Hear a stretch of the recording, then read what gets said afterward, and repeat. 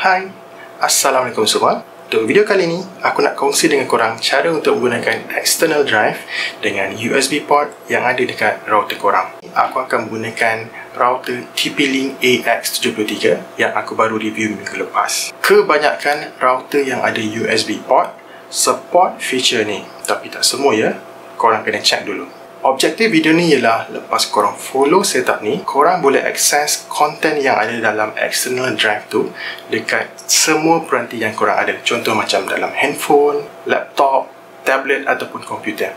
So lepas ni tak perlu lagi nak cucuk cabut external hard disk tu. Dan yang paling best sekali, lepas korang follow setup ni, korang boleh akses konten yang sama dekat multiple peranti. Sebagai contoh, korang letak movie dalam ni, and then family korang tengok movie tu dekat smart TV dekat ruang tamu, and then movie tu dah separuh jalan dah. Takkanlah korang nak suruh diorang start daripada awal balik, mau bergaduh kan? Apa yang korang boleh buat ialah korang boleh buka handphone ataupun tablet korang ataupun komputer, and then korang buka movie yang sama and then start daripada awal. So dekat sini family korang boleh tengok movie tu macam biasa separuh jalan, dan korang boleh start movie tu daripada awal balik dekat dalam bilik korang. Macam mana? Best kan? So kalau korang nak tahu macam mana nak set up benda ni, jom ikut aku.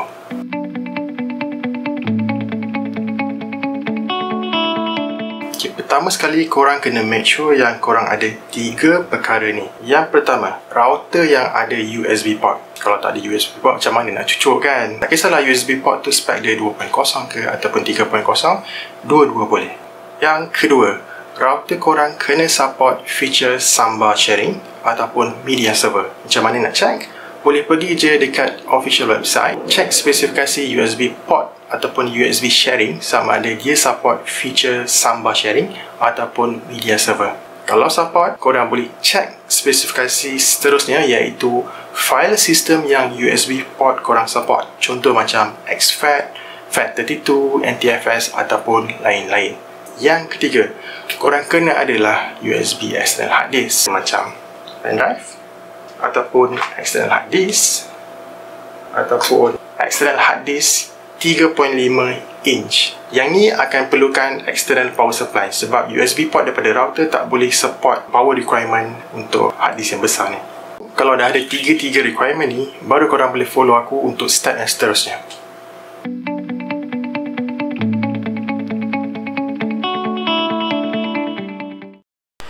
Okey, pertama sekali korang kena cucuk external hard disk dekat USB port di router korang dan buka browser tab 192.168.0.1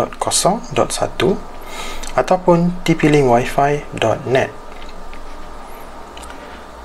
Seterusnya, korang boleh login menggunakan admin password yang korang dah set up pada proses awal dulu. Seterusnya, tekan pada advance, tekan pada USB, tekan pada USB storage device dan tekan scan. Dia akan automatic detect external hard disk yang kita dah cucuk. Pada bahagian share, klik button ni untuk enablekan share. Dan pada bahagian access method, tukar nama yang kepada nama yang lebih pendek dan juga mudah ingat seperti router. Enablekan samba for Windows. Pada bahagian file sharing, enablekan secure sharing. Dan make sure folder ini di-check. Untuk secure sharing, TP-Link telah automatic create 2 account yang mempunyai permission yang berbeza, di mana anda boleh tukar username dan password, tapi anda tidak boleh tukar permission dia. So untuk video kali ini, aku akan tukar password kepada test password. Klik save.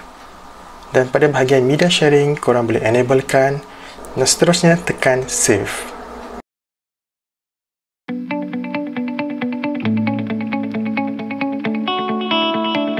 Okay, lepas korang dah set up router korang, aku akan tunjuk 2 cara untuk akses konten yang ada dalam external hard drive korang. So, cara pertama adalah dengan menggunakan Protokol SMB ataupun dalam step yang sebelum tadi, kita enablekan samba for Windows. Okay, untuk samba for Windows ni, korang perlu menggunakan username dan password untuk login. So, lepas dah login, korang boleh akses di mana korang boleh copy file baru, edit, delete dan juga manage konten korang dekat dalam external hard disk tu. Untuk cara kedua adalah dengan menggunakan media sharing.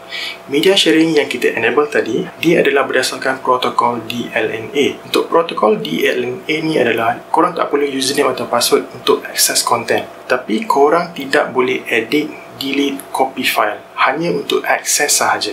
Protokol ni sangat berguna untuk Smart TV di mana kebanyakan Smart TV hanya support protokol DLNA dan tak support protokol SMB. So, bila korang nak connect nanti, korang boleh pilih protokol mana yang korang nak, salah satu ataupun korang boleh guna dua-dua untuk pada waktu serentak. Aku akan tunjukkan dua cara ni dekat Windows, Android dan juga iOS. Nak tahu? Jom ikut aku.